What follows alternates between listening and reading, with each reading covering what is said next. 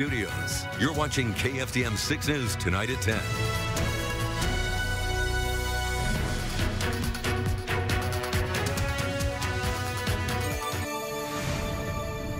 I know he's in heaven, but when I heard about it, I was just crying. Tonight, family, friends, and classmates of Conner Curtice gathering to grieve, turning out in large numbers to honor him. Good evening. It's 10 o'clock. I'm Aaron Drawhorn.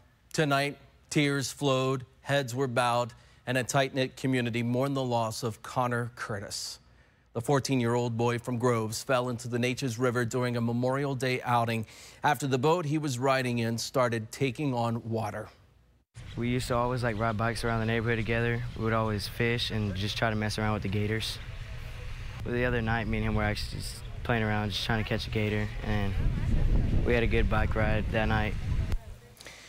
They organized a prayer vigil at Port Neches Riverfront Park. More than 100 gathered near the cross at the park, leaving flowers, handwritten notes, messages, and other items.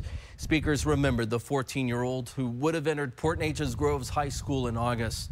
Friends telling us what they will remember about Conner. He loved hunting and fishing.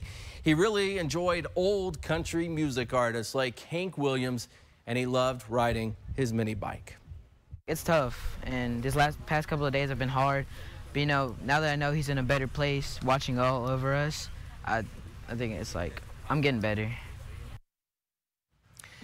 Conner's body was recovered yesterday evening after a community united, coming together to search the waters and the banks of the Neches. Conner's family attends Encounter Church. The pastor releasing a statement to KFDM saying in part, "We are so sad for the loss of Conner. The family and I wish to thank all the agencies involved that worked so hard to recover Conner."